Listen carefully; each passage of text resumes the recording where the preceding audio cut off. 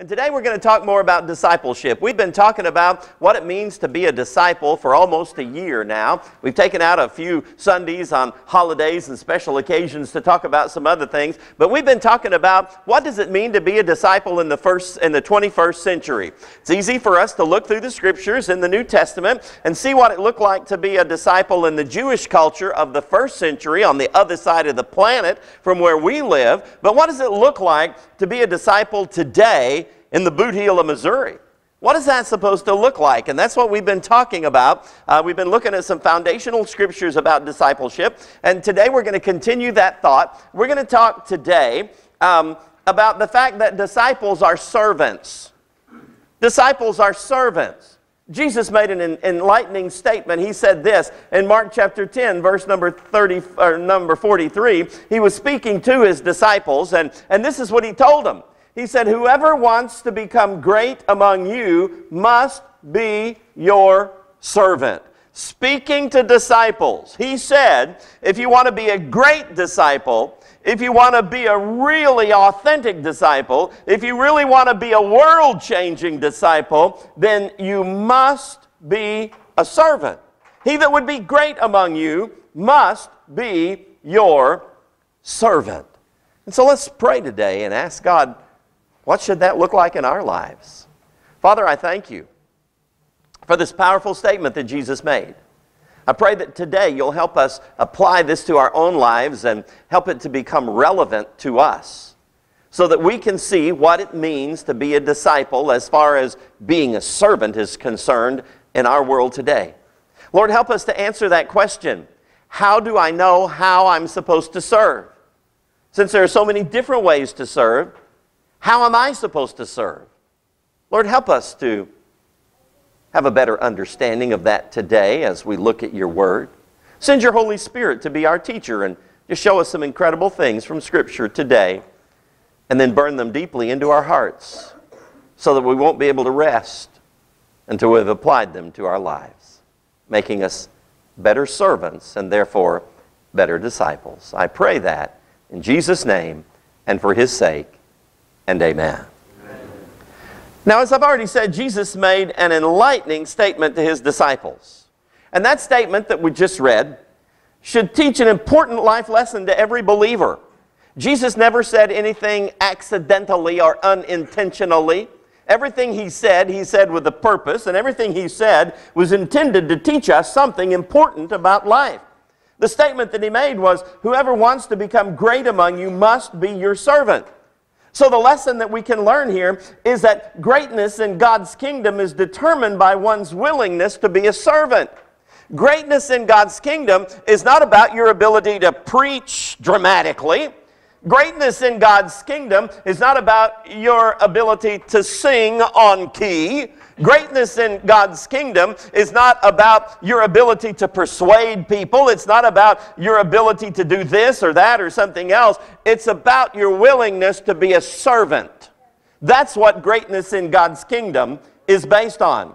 And when Jesus paused long enough to describe His own life mission, He said this. I find this intriguing. When Jesus stopped long enough to tell us why He came, this is what He said in Matthew chapter 20, verse number 28. He said, the Son of Man, that's what Jesus almost always called Himself, the Son of Man did not come to be served, but to serve, and to give His life a ransom for many. So Jesus came to earth to serve and to give. He came to earth to serve, that is, to be a servant. The Greek word translated serve refers to the meeting of basic needs in order to influence others for Jesus. When we are serving, we have seen a basic need in the life of somebody else, and we go about meeting that need, but our ulterior motive is to influence them for Jesus. Any government agency can meet a need. But no government agency is designed, at least in America today, to meet a need in order to influence people for Jesus. In fact, unfortunately, our government has gotten to the place where if it's a government program, you're not supposed to influence people for Jesus. What a crime, what a pity, what a disaster that is for our country.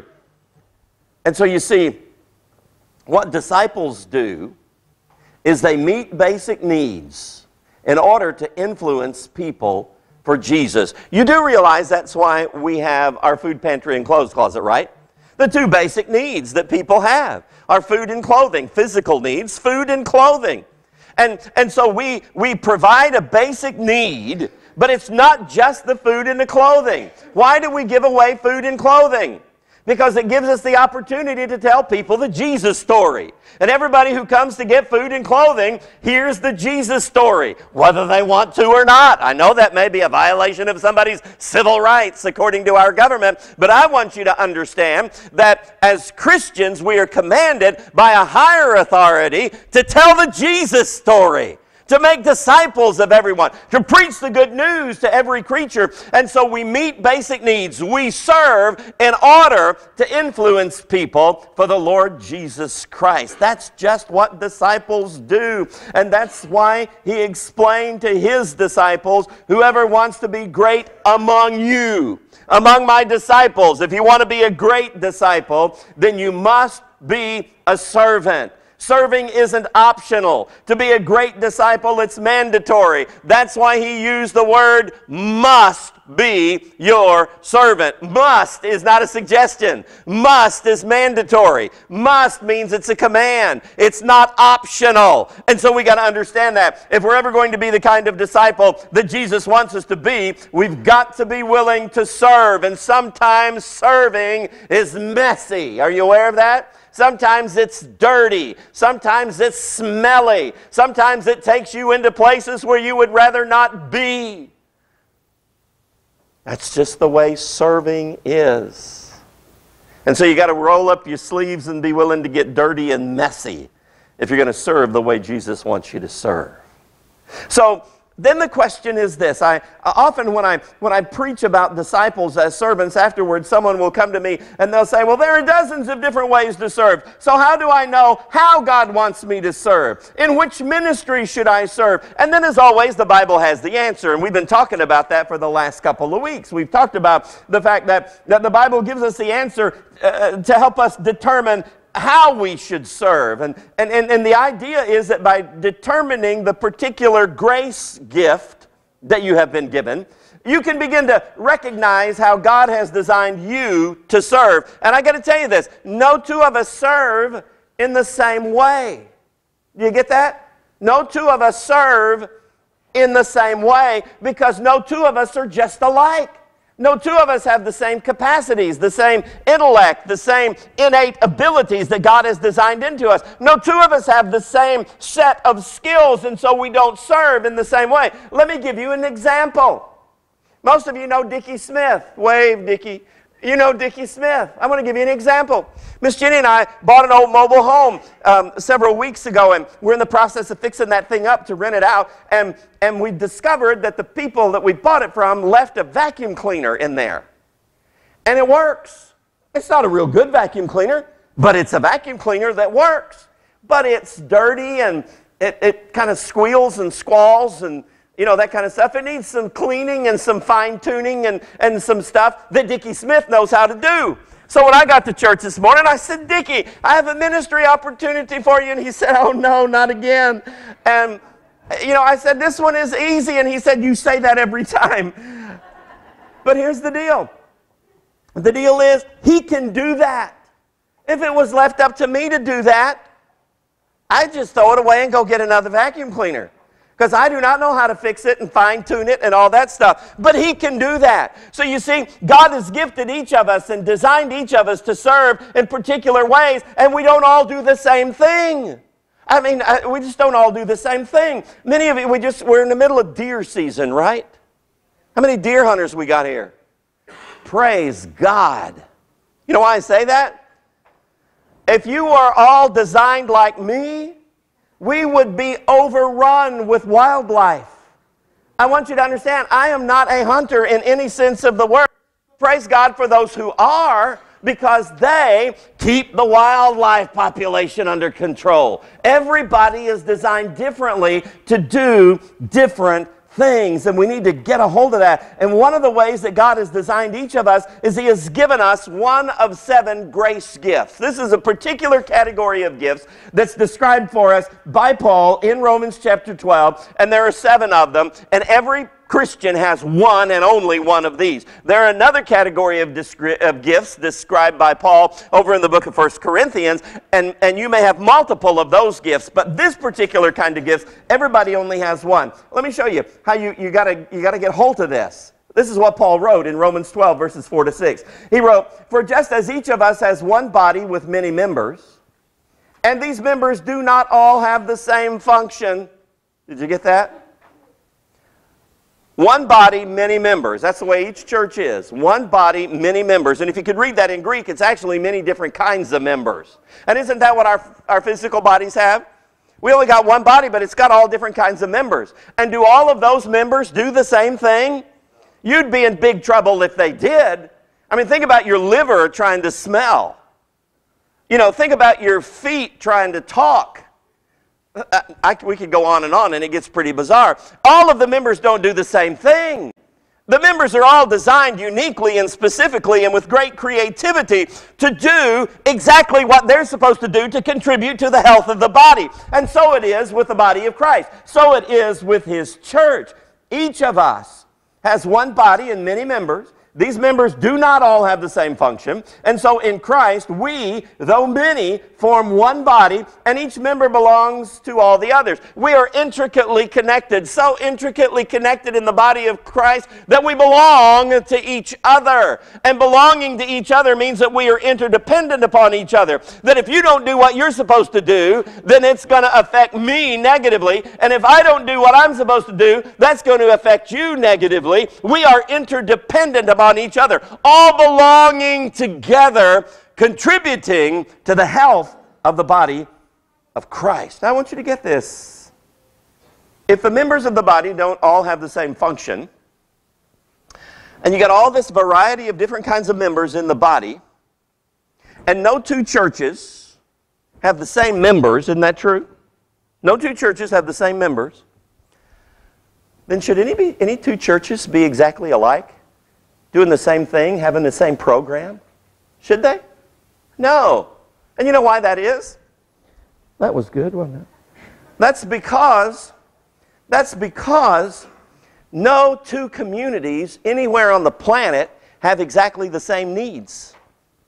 Different people, different issues, different backgrounds, different misunderstandings, different ideas. No two communities of people anywhere on the planet have the same basic needs. And so as a result of that, when God puts a church in that community, God puts members in that church, and He gifts them so that they can meet the particular specialized needs of the folks in that community. So as many different kinds of communities as there are in the world, there ought to be that many different kinds of churches. Churches that are all made up of disciples following the Lord Jesus Christ, but they don't look exactly alike.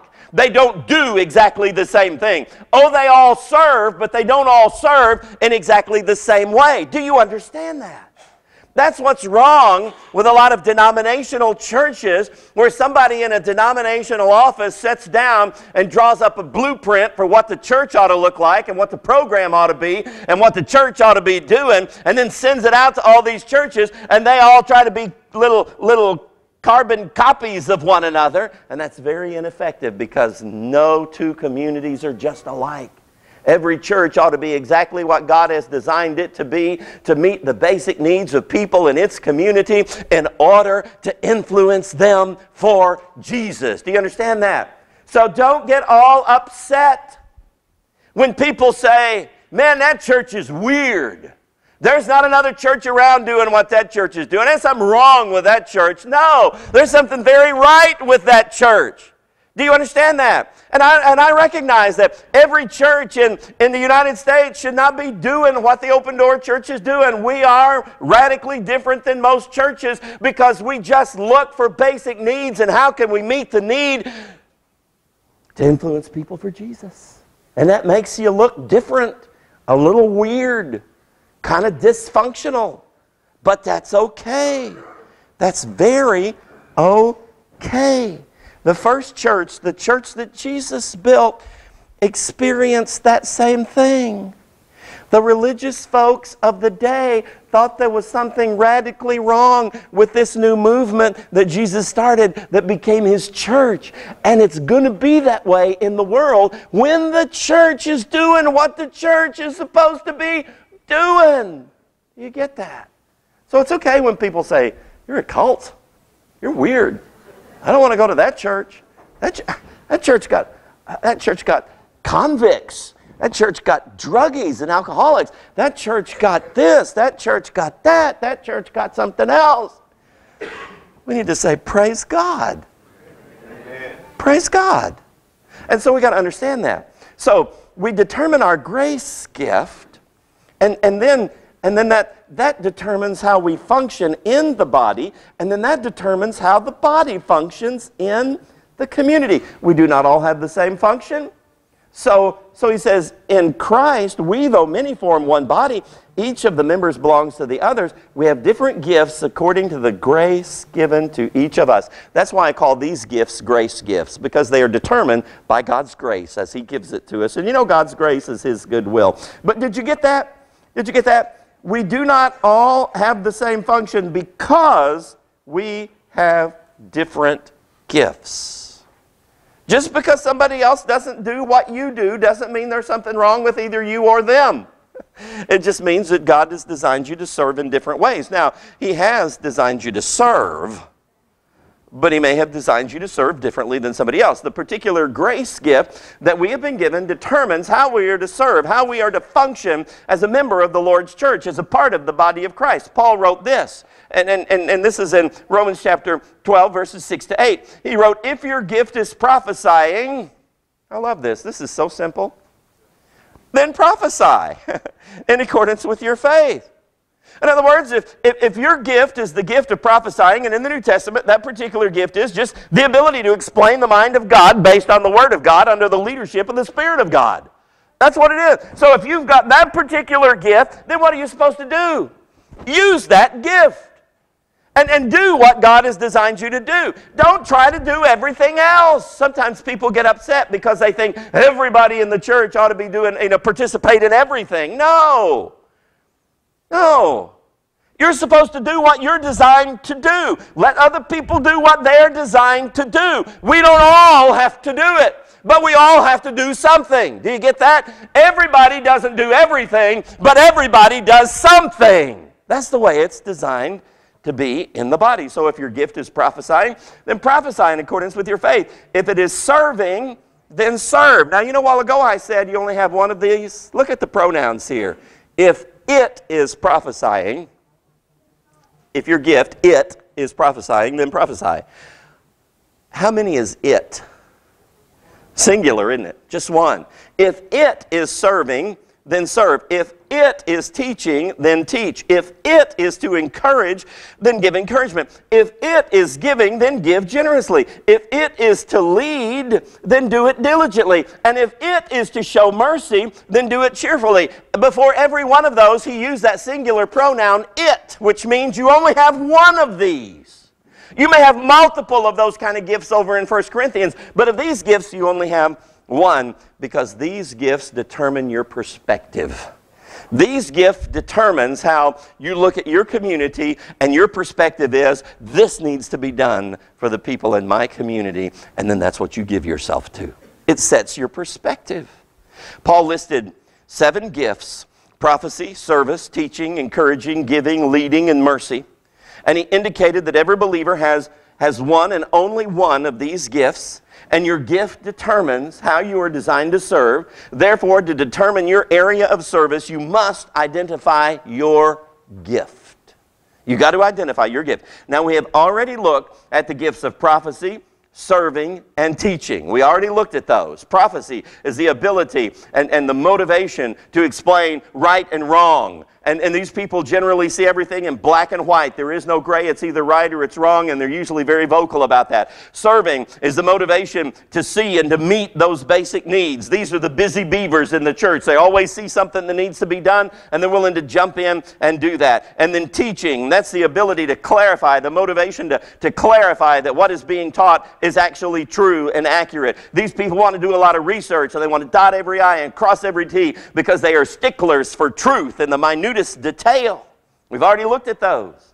Today we're going to briefly examine the gifts of encouraging and giving, 2 more of the gifts, and then next week we'll look at the gifts of leading and mercy, and we will have covered all 7 of those, and hopefully by the time we finish this thing you will have at least some idea of what your gift might be, so you can begin to serve according to the motivation of your gift. You can determine what area of service you need to be engaged in. So let's talk about the gift of encouraging. The gift of encouraging. I believe this is the gift that God has given me. He doesn't give everybody that gift, but He gives some people this gift. The 4th grace gift that He listed is to encourage. This is what He wrote in verse number 8. He wrote, if it, that is your gift, is to encourage, then give encouragement. The gift of encouraging is the God-given motivation to help believers experience spiritual growth. That's what it is. This gift is the gift that says, you have come to know Jesus and you are at level number 1.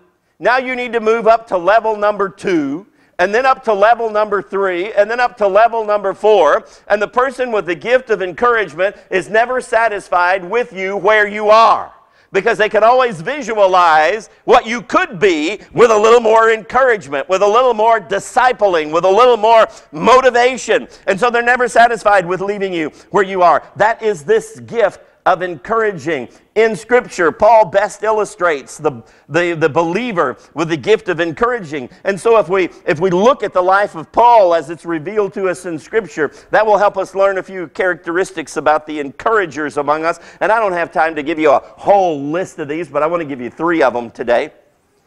These people tend to be focused. They tend to be focused. Encouragers are focused on the spiritual growth of other believers. When they think about them, questions form in their minds like this. What can I say that will motivate them to do the things that will help them grow to spiritual maturity? How can I word this? How can I put this? How can I explain this so that they will be motivated to take the next step?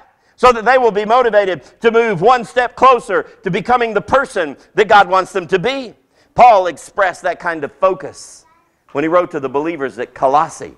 This is what he wrote. It's in Colossians 1:28. He, referring to Jesus, He is the one we proclaim, admonishing and teaching everyone in all wisdom. Now here it is. So that we may present everyone fully mature in Christ. Do you get that? What's He want for them? Maturity. He wants them to grow up in their faith.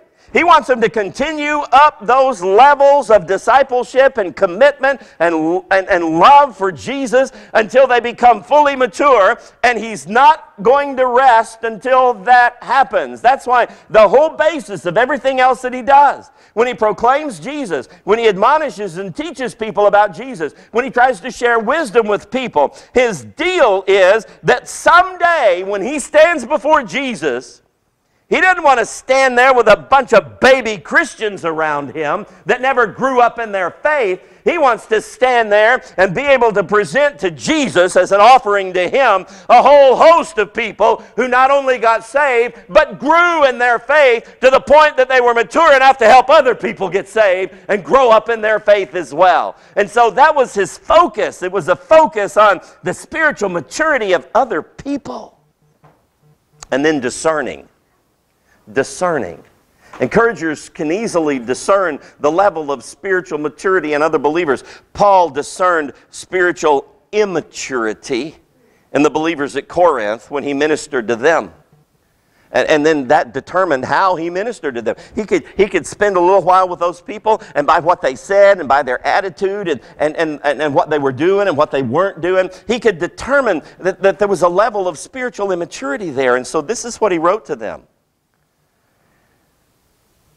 He wrote, I, brethren, could not speak to you as to spiritual people, people controlled by the Spirit. That's kind of tough, wasn't it? I'd like to be able to speak to you as if you were spiritual, but you're not. Isn't that what he's saying? He just kind of laid it out there. I would like to do that. But brethren, I could not speak to you as to spiritual people, but as to carnal. You know what carnal means? Controlled by the flesh. Spiritual is controlled by the Spirit. Carnal is controlled by the flesh. What he was telling them is that I discern some spiritual immaturity in you. The Spirit of God is not in control of your life. Your flesh is still in control of your life. And then he says this, as to babes in Christ. What was he saying? You've never grown up in your faith. You're still immature. You're still acting like baby Christians. He just laid it out there for them. He could discern that. He recognized that. And then he said, I fed you with milk and not with solid food, for until now you were not able to receive it. He said, I had to give you the milk of the Word. You're still like a baby Christian nursing at his mother's breast. You haven't grown up even enough to eat solid food. I couldn't give you some good solid food from the Word of God because you were so immature you couldn't take it. And even now, you are still not able, for you are still carnal, still controlled by the flesh. What was he saying? I can see this in you. I can discern this. And so when he reached out to them, when he wrote to them, he explained to them, the reason I'm writing this stuff to you is because you are immature Christians. Now I love this. He wrote 1 Corinthians and 2 Corinthians to this same group of people. And I am amazed when people want to take the books of 1 and 2 Corinthians and say we need to model ourselves after this. Think about that. What that means is that you want to apply to yourself stuff that needed to be applied to a church because it was full of baby Christians who had refused to grow up. Not new Christians who should have been immature and babes in Christ, but people who should have been further along than that and weren't, and he wrote all that stuff to them to correct them. Do you get that? And so sometimes we need 1 and 2 Corinthians because that's where we are. But to think that we need to camp out there and think, oh, this is the ultimate right here, that's pretty bad. That's not what he had in mind. And so we got to get hold of that. We got to understand that these people with the gift of encouragement, they tend to be discerning. And then the next thing is they have the ability to visualize what people could be if they just grew up. To visualize what they could be. Encouragers have the ability to visualize spiritual achievement for other believers, and then they have the ability to recommend practical steps of action to achieve it. Do you know the Bible gives us all kinds of practical steps of action to get where God wants us to be? To get from point A to point B to point C to point D. He gives us practical steps of action to get where we're supposed to be. And encouragers have the ability to kind of pull that out and explain that to people. Paul did that to Timothy. Timothy was his young disciple. And Timothy wasn't coming along as fast as Paul wanted him to. And so when Paul sensed that Timothy was struggling with spiritual immaturity, this is what he wrote to him. It's in 2 Timothy chapter 2, verses 22 down to verse 24. Some excerpts from those verses. This is what he said to Timothy. See if you can see some practical steps of action here. First of all, he said, flee the evil desires of youth and pursue righteousness, faith, love, and peace. Don't have anything to do with foolish and stupid arguments, and be kind to everyone. Weren't those some practical steps of action? Stop and think about that. Notice those 4 practical steps of action that Paul recommended to Timothy because he was a young man struggling with spiritual immaturity. Because he was a young man, first thing he said was flee. What does flee mean? Run away. Run away from what? Evil desires of youth. Can we get this right down where we live, young men? You know what he was saying there? You are hormone-ridden and you're too immature to take care of your passions, and so run away when those evil desires flare up within you. He was telling Timothy, if you don't run away from moral compromise, you're going to get in trouble. Isn't that what he's saying? And so that was a practical step of action for a young man that could be shipwrecked if he didn't keep his passions under control. And so he said to do that. He said, just run away from those evil desires of youth. And then do what? Run away from that and run to, chase after, pursue righteousness. Pursue whatever it takes to help you do the right thing morally. And then what? And then don't have anything to do with stupid, foolish, and stupid arguments. Did you ever notice how young people like to argue about some stuff that doesn't make any difference? We've all done that, haven't we? My kids were growing up. I got 2 boys, and they were growing up, and they got to be teenagers, and they would argue with one another. And I'd say, boys, that is not worth arguing about. That is stupid. That is not worth arguing about. Why? Because we need that practical steps of action. There are some things that are worth arguing about, but most of the stuff we argue about is pointless. Pointless. And then look at what he says. Be kind. You can get all the rest of it together, but if you are not kind to other people in your approach to them, they are not going to want to hear what you have to say. Isn't that true? So he's given him practical steps of action. That tends to be what encouragers do. They visualize what you could be if you had a little more maturity, and then they give you practical steps of action to get there. Now let's look at another one, the gift of giving. The gift of giving. The 5th grace gift listed by Paul is that of giving. This is what he wrote in verse 8 of Romans 12. If it, that is, if your gift is giving, then do what? Give generously. In other words, do what your gift conditions you to do effectively. If your gift is giving, then give generously. The gift of giving is the God-given motivation to wisely invest resources to advance God's kingdom.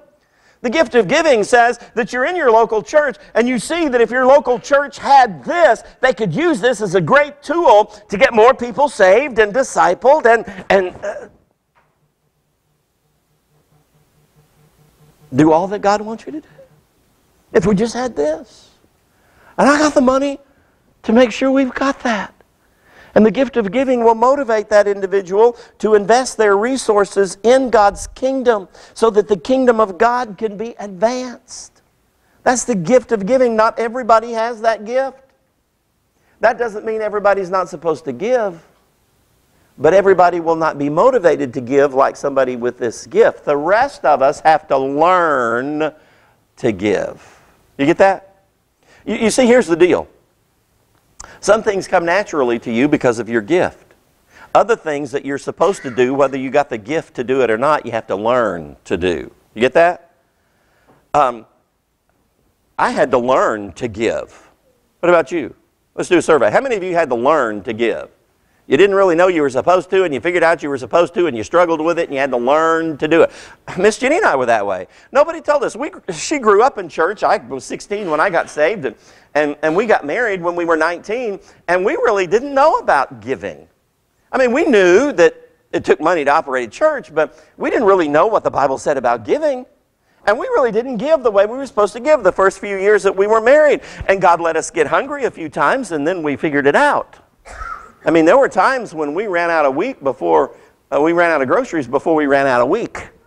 You know, there were times when things just didn't go too good for us financially. And then we finally got this, and we finally learned how important it was to tithe, to just give the Lord 10%. But we had to learn to do that. We had to learn to do that. And we stumbled across Malachi chapter 3, those verses that say, bring the whole tithe into the storehouse and see if I won't open up the windows of heaven and pour out a blessing too big for you to receive. And we said, we got to start doing this. And we started tithing, and God turned the whole situation around. But we had to learn to do that. People who have the gift of giving, they don't have to learn to do this. It just comes natural to them. And they just see an opportunity to invest their resources in the kingdom of God for its advancement, and they're just motivated to do that. In Scripture, Matthew best illustrates a believer with the gift of giving. So if we look at Matthew's life, then that'll help us learn a few characteristics about the givers among us that are among us. Here's one thing about a giver. A giver tends to see value. Value. You get that? A giver is more concerned about the value than the cost. How many of you ever bought the cheapest one to regret it later?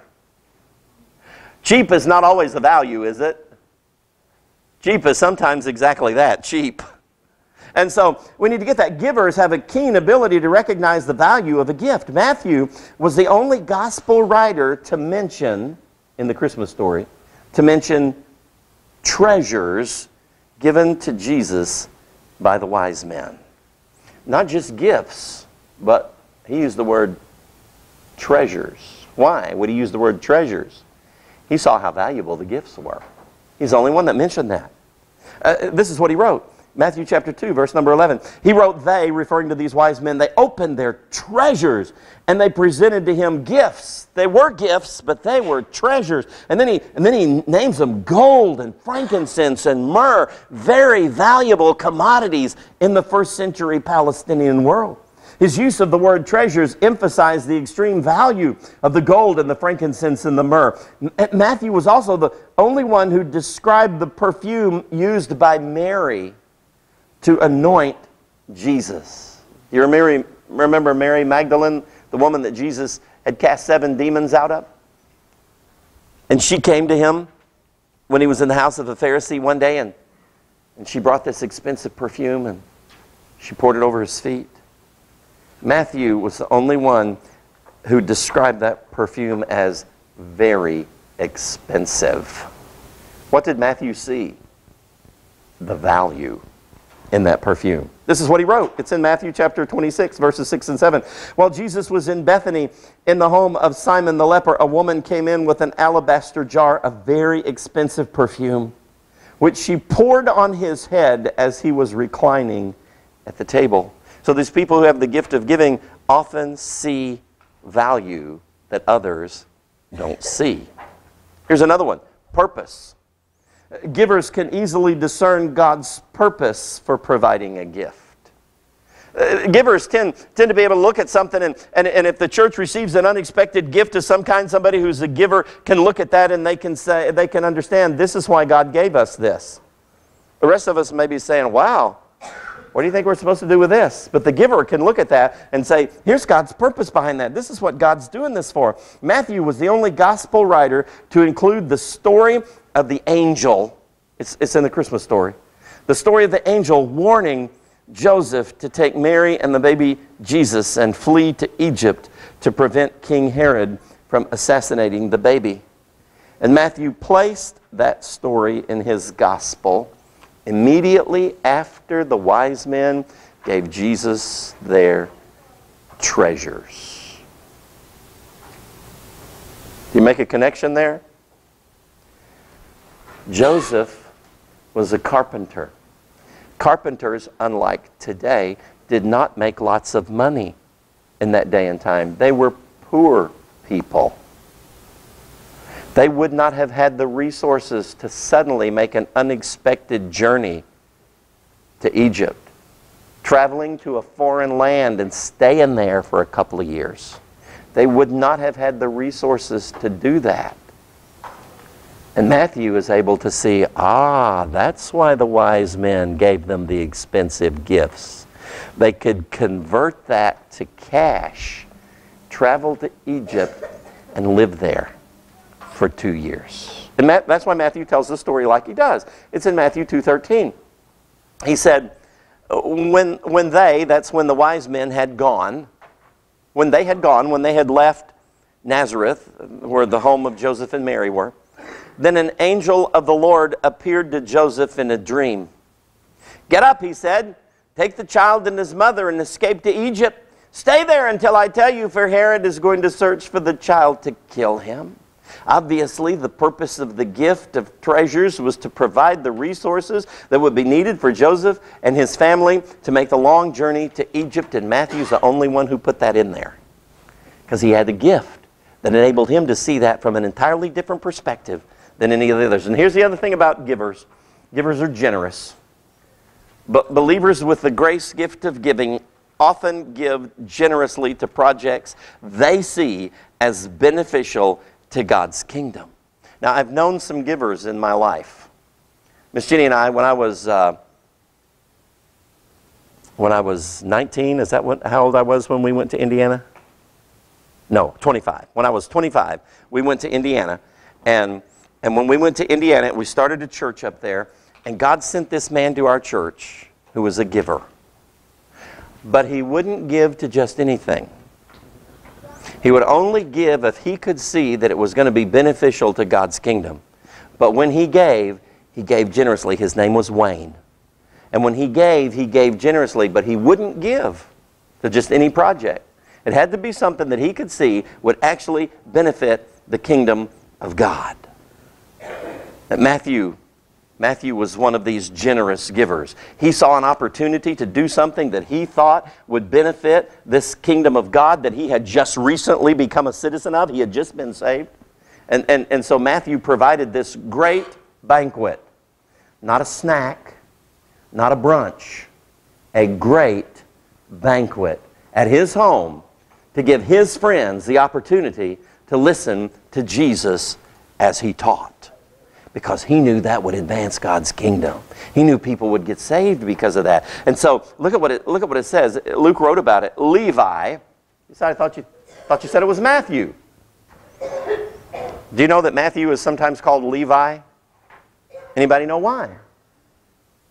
Matthew was his given name, his first name. Levi was his family name.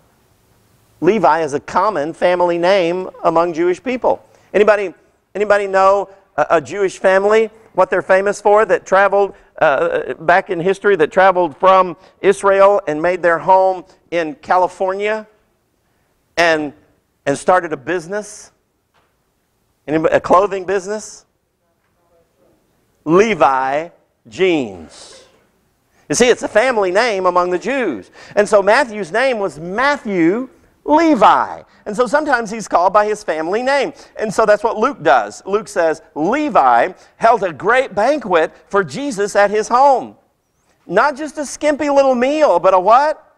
A great banquet for Jesus at his house. And a large crowd of tax collectors and others were eating with him. Not just a few select people, but what kind of crowd? A large crowd, a great banquet.